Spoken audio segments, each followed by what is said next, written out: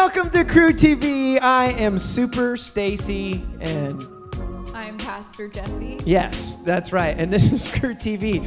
So, I don't know what else to say other than that. Bye. Welcome to Crew TV. I'm Pastor Jesse. I'm Super Stacy. And we are so excited to get to connect with you guys again about everything we got going on here at Crew, which is not a whole lot, but you know what? We are doing stuff. We are. That's right, yeah. So this weekend, we had a lot of fun at Celebrate America, our Celebrate America services. My favorite part, to be honest, was there was a couple really cool things, but my favorite thing was Saturday night when the cannons went off at the wrong time, and it was kind of really hilarious. If you caught it, it was great. But it was 1,000% memorable. My favorite part was the video about Stu Headley. We've had him at Crew a couple times. Yeah. His story is so inspiring. Yeah, very cool. Definitely. Hope you guys get a chance to check that out. But hey, things we got going on. We are still doing our live services as a whole church at, let's see, it's Saturday at 6 p.m., which is kind of an irregular time, and then Sunday at 9 a.m. Those two times are what we are doing right now. If you guys want to come and hang out, we're always here, and we're just out there doing our live services in the parking lot. So come and join us. Yes, and we're there because we really want to see you. So please, if you see us, help us see you. That's right. Maybe. Come say hi. And we also have our Wednesday night Zoom hangouts. Those are at 7 p.m. on Wednesdays, and we send the links to those in our weekly emails. Yeah, and if you guys have any questions about how to actually show up in those Zoom meetings, please contact us, crew@shadowmountain.org. We want to see you guys. We want to hang out. We have a lot of fun just hanging out in those Zoom meetings, and we can pack those Zoom meetings. A lot of people can go and hang out online. So, yeah, make sure you guys join us for that. Yes. All right, we are going to bring out on the stage Mr. Dylan Smith. Here we go. All right, Crew, welcome to this week's version of Worship of the Week, a time where we just take a couple minutes and pick a few songs for you guys to listen to and reflect on throughout the week, because we want worship to be something more than just a time in church when you stand up and sing songs and then sit back down. We want it to be a lifestyle and a reflection of our lives and our surrender to Jesus. So our 3 songs this week for you to find on any streaming platform or YouTube or anything like that. The first song is called Call Upon the Lord by Elevation Worship, and it's talking all about how we will call upon the Lord in any time of struggle or anything like that. Song number 2 is also by Elevation Worship, and it's called Grateful, and it's all about being grateful for the things that God has done in our lives no matter what we're facing, whether it's coronavirus or school difficulties or not being able to go to school or missing your friends, and it's all about being grateful in every season of that. And the last song is a song we do in Big Church a lot, and it's called Glorious Day, and it's a song just about straight praising God for dying for us on the cross and everything he has done for us. Thanks for tuning in. I hope that these songs encourage you if you listen to them this week, and I'm so stoked to actually meet you guys in person, hopefully soon.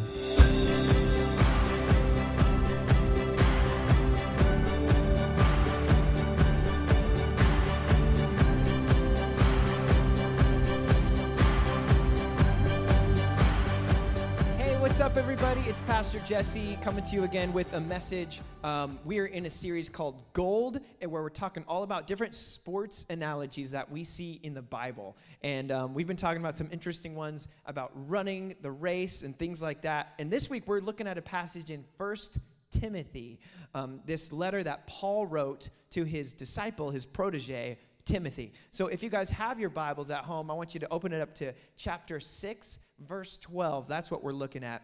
1 Timothy chapter 6, verse 12. And it says this, all right? Actually, I'll give you guys a second to find it. So this is this interesting passage of Scripture where Paul is, like I said, Timothy was his disciple. It was someone that he was raising up in the Lord, and so he's encouraging him in his faith. So he uses this interesting sports analogy to do that, okay?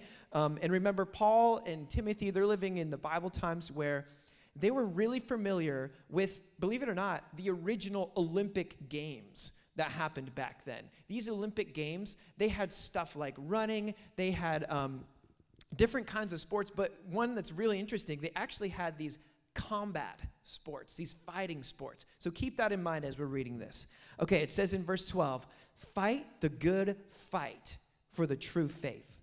Hold tightly to the eternal life to which God has called you, which you have declared so well before many witnesses. This is a famous passage of Scripture. I'm reading from the New Living Translation, but it says that fight the good fight. It's such a good thing to just when you wake up in the morning, you should be thinking of that. All right, I want to be making sure that I fight the good fight today. We're going to unpack what that actually means. So when I was in middle school, there was this kid in my neighborhood who we would play on the trampoline, okay? And we would kind of like play wrestle. But this kid, for whatever reason, it would always turn into he was no longer playing. We would start out just kind of play wrestling, and then at some point, he would start actually trying to wrestle me with all of his might.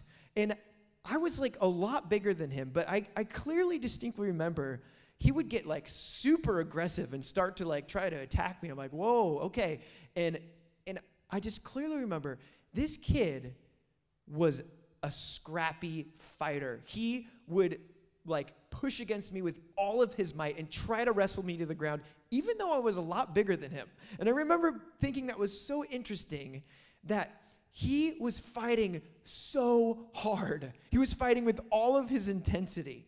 In this passage of Scripture, that's actually what Paul is encouraging Timothy to do, not in the literal sense of saying, I want you to wrestle and fight in a physical way. He was talking about a spiritual battle. He was talking about fighting for the faith. And just to dig into that a little more, this picture of what he's creating, in those times, there were actually 3 combat sports that took place in the Isthmian Games, which were like the Olympic Games that they would have been familiar with, okay? And so these 3 combat sports that were really popular at the time the first one was called Pygmatia. Okay, I don't know if I'm saying these right, but Pygmatia. This was like boxing. It was straight up, they would put on leather gloves and they would box. This is in Jesus' day. This is actually what they would do for sports, okay? Boxing. The second one was called Palais. And this was straight up wrestling. Guys would be wrestling on the ground exactly like what we see today in wrestling. And the third one was really interesting. It was the most dangerous one of all, and it was called pancration. This literally was like ancient MMA, full contact sport. It involved wrestling, it involved boxing, kicking, anything was game. In fact, this was super dangerous. People would die all the time playing this game. And so when Paul is talking about sports and using these analogies, like he used a race analogy before, and now he's using an analogy with fighting, you want to picture in your mind the things they were familiar with. They didn't have the NBA. They didn't have the NFL. They didn't have these kind of sports, football, basketball, baseball, whatever, but they had these kind of games. And so he's thinking of this contest where people are wrestling and fighting with such intensity to overcome their opponent. Now take that imagery, and I want you to apply that to our Christian life. What are the kind of things that we as Christians need to be fighting for? And what are we fighting against? He's encouraging Paul in his walk with God. He's using this imagery, fight hard, fight with great intensity, and struggle for the faith. What was he talking about? The first thing I want you to consider is the fact that we are in a spiritual battle. That's just true reality of where we are at. I know it's kind of crazy to think about, but we are in a spiritual battle all the time between light and darkness, goodness and evil, heaven and hell. We are in that struggle as human beings all the time. It says in Ephesians chapter 6, verse 12, it says, "For we are not fighting against flesh and blood enemies, but against evil rulers and authorities of the unseen world, against mighty powers in this dark world, against evil spirits in the heavenly places." Doesn't that just make you think of Star Wars or Lord of the Rings or something? But that's actually true. We are in a spiritual battle all the time. The devil wants so badly to destroy your life. I know that's crazy to think about, but there are things going on around us all the time in the spiritual world. And so we need to, whatever we're going through in this life, we need to remember that we're in a struggle. And that struggle is a spiritual struggle. And we want to be like living not in the flesh, but in our spirit, pursuing God with everything we've got. The very first and foremost thing we need to do is to take care of our salvation, to make sure that you have placed your faith in Jesus Christ and that you will be saved for all eternity. That's first and foremost. And then we need to be living a godly life and pursuing God. So what do these battles look like? This spiritual battle we're in can take on so many different forms, right? There are so many things in this life that we come up against that are just life struggles, life battles. Some of these things can be really like physical things, like a bully at school, or maybe being bullied online. That is a struggle. That is a battle that we face. Sometimes we have physical problems we're dealing with, headaches or health issues or mental health issues. Sometimes maybe it's a struggle of finances or something. Maybe you or your family are struggling financially and maybe thinking like you might not have enough money to go to college. There are a lot of things that we face as battles, as struggles in this life. Could be a bad sports injury or something that's preventing you from playing your favorite sport. We are in a battle, and that battle takes on many forms. And so it's important to remember that as we consider these things and what Paul is talking about here is all of these different ways that we are fighting. And then the second thing Paul encourages Timothy to do, he says, he is not encouraging him just to walk in his faith. He is encouraging him to struggle for the faith, the truth of God and the way of Jesus. In other words, Paul is saying to put forth great effort to live our life in a way that brings glory to God. Again, he's not saying here that we're fighting in order to get to heaven. We're not struggling our way through life to earn our way to heaven. That's not the battle. Your salvation is secure as soon as you place your hope in Jesus Christ and you place your belief in him. But this life is a struggle. It is a battle. And he's encouraging Timothy, and again, us, through this letter, that we need to be in the fight. We shouldn't just be on the sidelines of life just saying, whatever happens, happens, and I guess I'll just do whatever I want. No, we need to be fighting against the sin in our life, fighting the struggle of all of the things that we face. And the way that we do that, first and foremost, what I want you to think about is we want to fight the fight the way Jesus did. And what did Jesus do to fight the battles of life? He walked in obedience to God. He obeyed God's word, even though he was living it. So the encouragement to us is to be obeying God's word. That's how we obey God, is by following his word. It says in John chapter 6, verse 38, Jesus said, "For I have come down from heaven not to do my will, but to do the will of him who sent me." Simply to do what God asks us to do. That is how we fight the fight. And the second thing I want you guys to think about, to back up for a second. The way that we fight the fight is, it looks like fighting for our purity. That is one thing of the battles that we fight for. Guys, there is a struggle in this life to live a life of purity for God and to not fall into the temptations that the world offers us.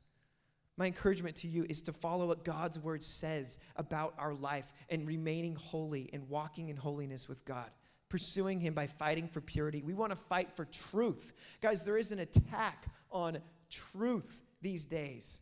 People want to tell you all kinds of lies. We see it in social media. We see it in the news. We see it in our textbooks sometimes. But God's word is our standard of truth. We have to stand on God's word and fight for the truth of God's word. We want to fight for justice. We want to fight to become men and women, the men and women that God wants us to be. We want to fight for those things. And the primary way, the primary weapon that we have in this battle, in this fight, is God's word and prayer.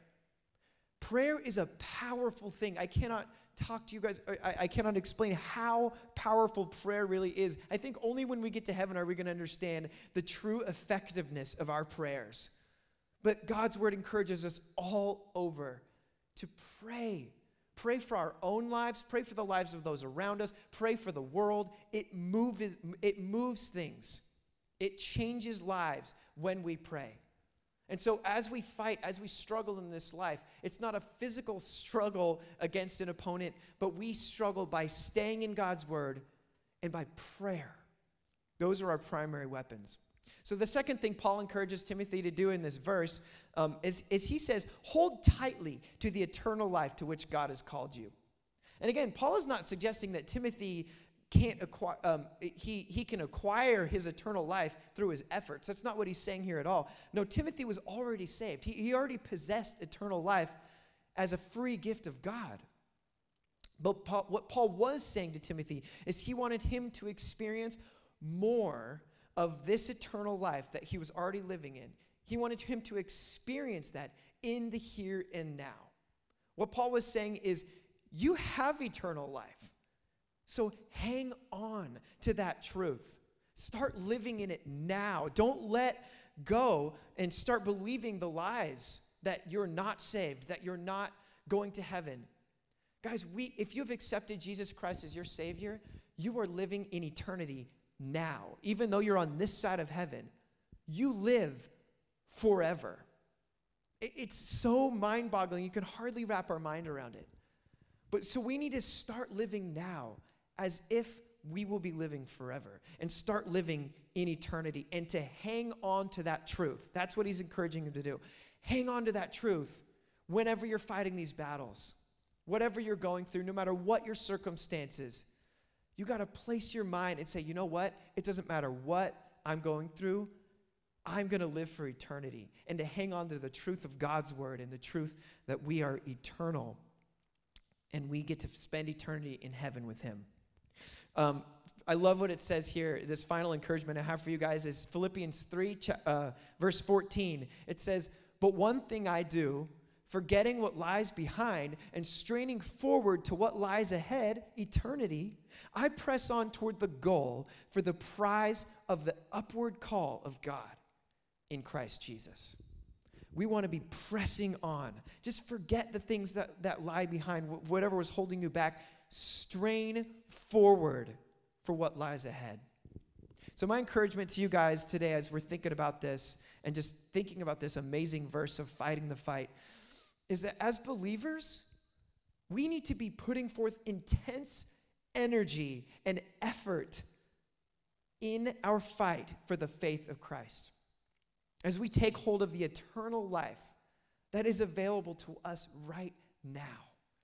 That's my encouragement to you guys. And the last thing I want to do, I want to read to you this same verse that we're looking at, 1 Timothy chapter 6, verse 12, but in the Message version. I love how it says it here, okay? It says, but you, Timothy, man of God, run for your life from all of this. In other words, all of the things that he talked about before, from love of money and for material things and all of these things that can hold him down. Paul says, run for your life from those things and pursue a righteous life, a life of wonder, faith, love, steadiness, courtesy. Run hard and fast in the faith. Seize the eternal life, the life you were called to, the life you so fervently embrace in the presence of so many witnesses. That's my encouragement for you guys today. I hope you guys got something out of this, and that if you are feeling in any way just bogged down by life, and almost like that imagery of a wrestler who's been just like taken down to the ground.